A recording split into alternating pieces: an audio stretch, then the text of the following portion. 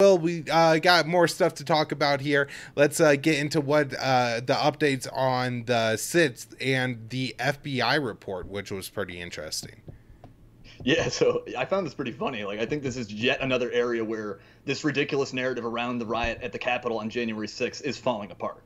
We've had quite a bit of just like completely false reporting on this. There was the cop, Brian Sicknick, who was allegedly bludgeoned to death by a Trump Nazi, Taliban, terrorist, fascist, whatever, however many, insults you can string together, when really his death was ultimately ruled for natural causes. He had no head trauma. There was no reason to believe he was beaten to death. Reporting was completely wrong, but that claim floated around for weeks. And in fact, people probably still believe it to this day. Like, you probably can still encounter random progressives on Twitter who think this cop was beaten to death. We had the zip ties guy who, was seen with these plastic cuffs in his hands in the Capitol. He was touted as proof that this was some kind of organized plot to kidnap politicians and, I don't know, I guess execute them or something, or try them for treason. I don't know what their plan was supposed to be, but he was touted as evidence of that.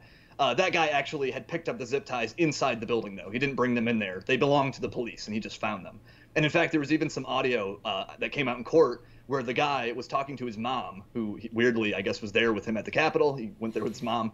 And she was basically saying, like, we don't want to use these. Like, we just don't want the cops to have them. So, like, that was even further debunked that this was proof of some kind of, organized plot. I'm sure there's more stories that I'm leaving out, just other times where this narrative has totally fallen apart. But now we have this Reuters report saying that the FBI found no evidence that this so-called insurrection was actually planned or organized really at all. They said there was scant evidence of that. Like, there was no deliberate coordination beyond, like, there were a couple small groups of people who kind of talked about entering the Capitol beforehand amongst each other. But the FBI says that nobody even in those groups had clear plans of what they would do when they got inside the building. And honestly, this is pretty obvious to anyone who wasn't just a complete hysteric throughout this whole thing. Like, it clearly wasn't an organized coup plot or any attempt to quote unquote overturn the election results. Like, what does that even mean? Well, how would they have done that? What were they supposed to do? They're going to go in and take selfies at Pelosi's desk and thereby seize the reins of the federal government and put Trump in office forever? Like, just no part of this plot makes sense. And I guess part of what they're saying is that these rioters were stupid and that they had incoherent plans themselves. But no, I don't think they were that stupid that they thought they were going to be able to do anything like this. But there are now literally millions of people who are diehard, 10,000% convinced that this was a genuine terrorist insurrection plot, like a serious threat to take power and install a dictatorship. Like, that is sort of the story that, like, a lot of the left half of America is now pushing. And it's unfortunate. Like, I don't know, I think I'm pretty good at talking to people who come from very radically different viewpoints, but I don't know how to communicate with the people who are convinced about this, who have just fully bought into, like, the, CNN, MSNBC, Democratic kind of narrative about an insurrection. It's hard to even, our realities are so different, it's hard to even reach them. And so far, I think this FBI assessment, I think it is just a report in Reuters. The last I saw it, it was not officially confirmed. But even if it were, I don't think that would be enough to dispel this whole insurrection story. Like, it's so firmly entrenched now. And especially since we've had these other stories that have fallen apart, and that did not seem to sway a lot of people. So unfortunately, it does seem like we are stuck with this narrative for some time to come, that this is going to be used to define and frame political issues in our country for probably years now to come. Yeah, that's a great point, Will.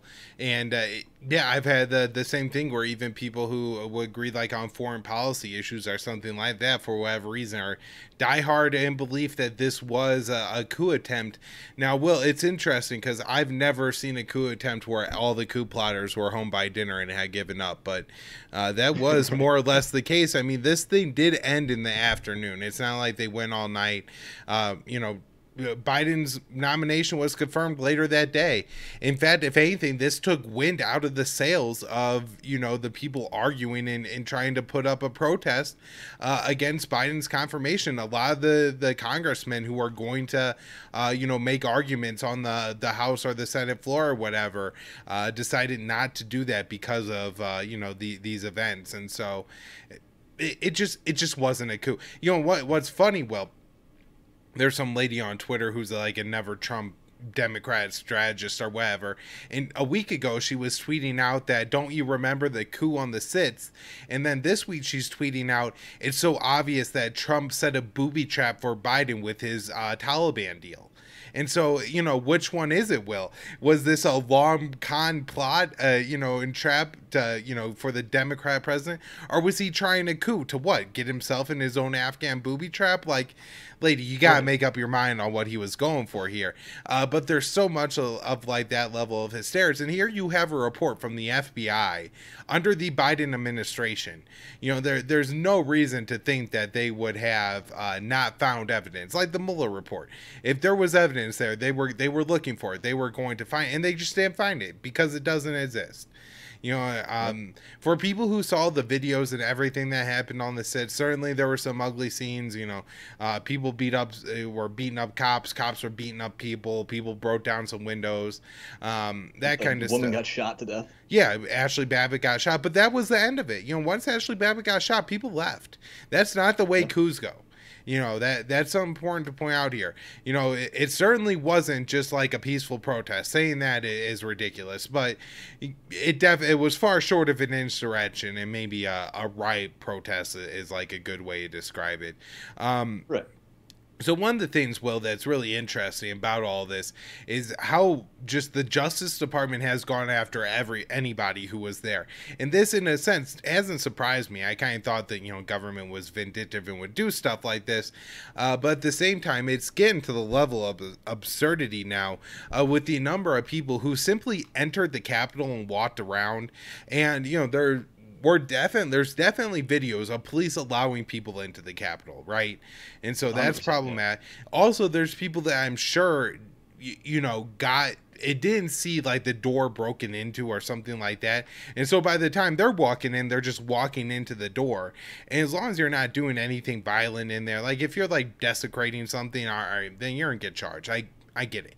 But if you're not doing that, then, you know, it's hard to see, like, what the people who didn't, like, break down the doors, didn't get the assault the cops, are actually, you know, being tried for here. But there's this guy who works for InfoWars or at least did as a reporter, Owen Schroyer, and somebody narked on him to the feds because you know, they knew he was at the rally and everything and was on the stage with Alex Jones, but apparently he was on the steps on the east side of the Capitol, and as best I could tell, this is outside. This isn't inside the Capitol building, Will.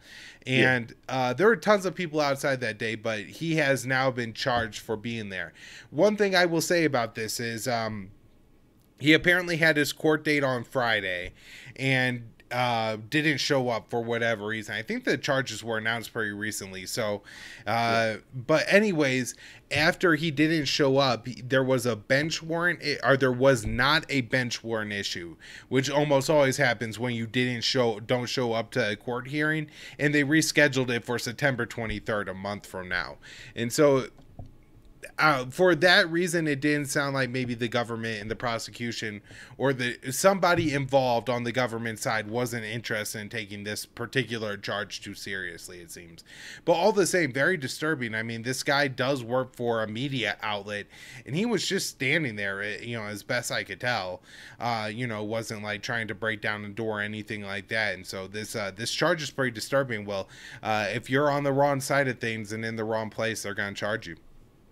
Yeah, it's weird. I have seen footage of Alex Jones that day and like begging people to stop, saying like, you know, like we think the election's rigged, but don't do this. This ain't the way to do it. So like, if anything, it seemed like the InfoWars guys were not super encouraging people to go and do this, you know? Yeah.